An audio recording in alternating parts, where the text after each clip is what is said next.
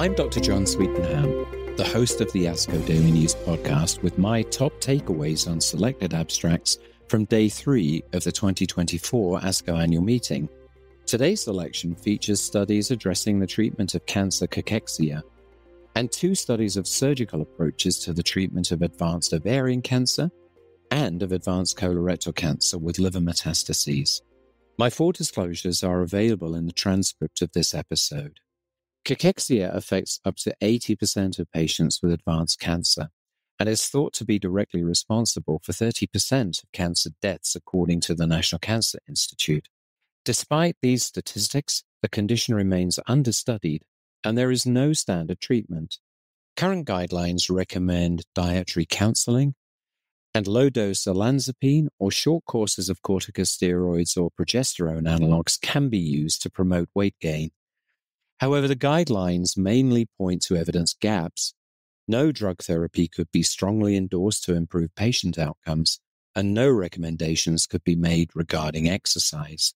Dr. Tore Solheim from the Cancer Clinic at St. Olavs Hospital in Trondheim, Norway, today reported results from the MENAC trial in LBA 12007, which tested an intervention that combined treatment with non-steroidal anti-inflammatory medication, ibuprofen, home-based exercise to improve endurance and muscle strength, nutritional counseling, and supplements containing omega-3 fatty acids, which, based on previous research, may enhance muscle mass in patients with cancer cachexia.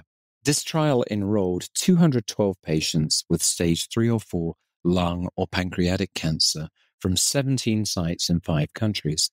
All patients were receiving palliative chemotherapy and either had cachexia or were at high risk of developing it. Half were randomly assigned to the intervention and half to standard care. For the exercise component of the intervention, patients were encouraged to engage in aerobic activity such as walking, swimming, or even household chores at least twice a week. They were also encouraged to perform strengthening exercises such as half squats, bicep curls, and knee lifts 3 times per week. Over 6 weeks, the trial found average body weight stabilized in the intervention group compared with the loss of 1 kilogram in the standard care group. But there were no differences between the 2 groups in the secondary endpoints of muscle mass and daily step count as measured by actigraphy. Dr. Solheim pointed out that 6 to 8 weeks may be too early to observe any anabolic effects on muscle mass or function, but that this time frame was chosen, she said, because previous studies, including a team's own feasibility study, had encountered high dropout rates among similar patient groups after 6 to 8 weeks. Although these are interesting data, I think they also pose many questions. Is maintaining 1 kilogram of body weight a meaningful endpoint? Did the patients report any improvement in other symptoms? How was at-home exercise monitored for compliance? Did we know whether the patients were fulfilling adequate amounts of exercise? And there are many more questions. I think the investigators should be congratulated for demonstrating the feasibility of conducting a randomized trial in this challenging patient group, and this will hopefully provide a basis for future studies exploring new interventions.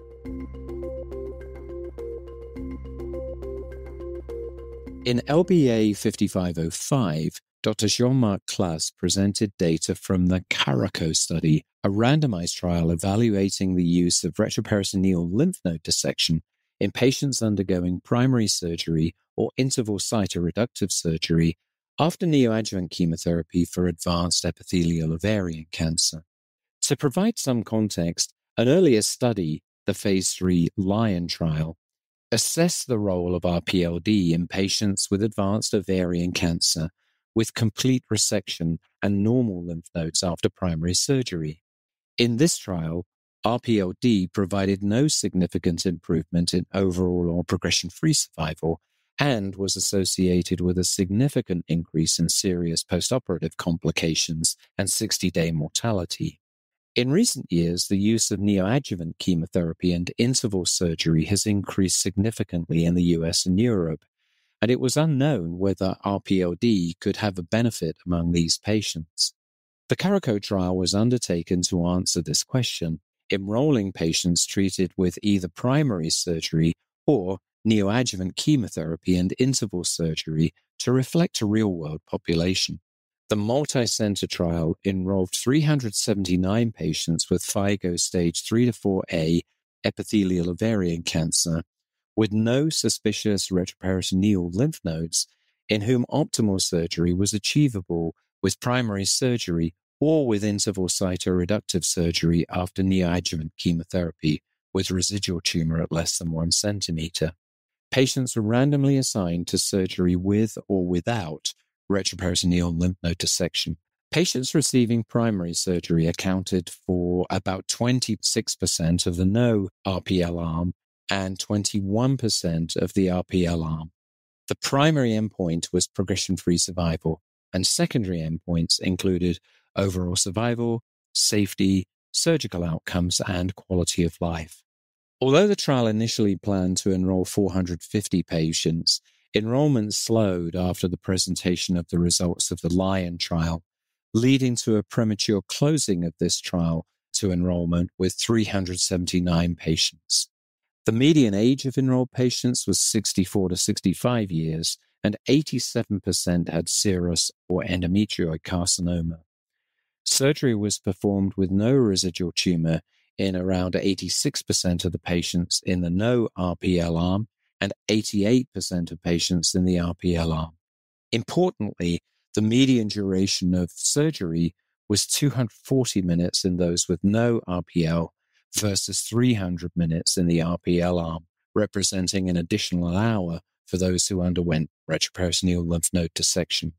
Severe morbidity within 30 days of surgery was significantly improved in the no RPL arm compared with the RPL arm, as assessed by rates of transfusion or blood loss, reintervention, and urinary injury.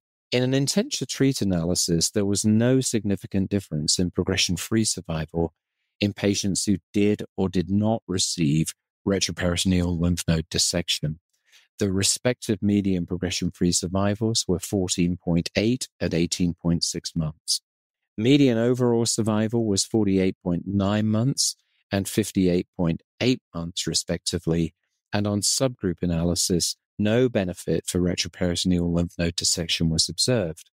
Although the results of this study are slightly confounded by the failure to reach their target accrual, the data shows strong evidence that these patients can be spared the additional surgery and subsequent surgical complications without compromising progression-free or overall survival. Dr. Klass and his colleagues hope to determine whether retroperitoneal lymph node dissection is useful in patients with suspicious nodes.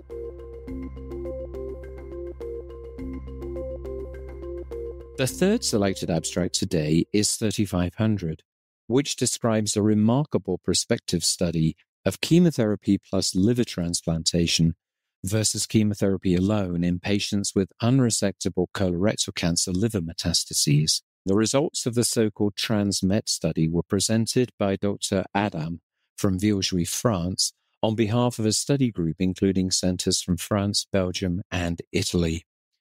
In the introduction to the study, the presenter pointed out that liver resection is currently the optimal treatment for liver metastases from colorectal cancer and offers the potential for long-term survival and even cure.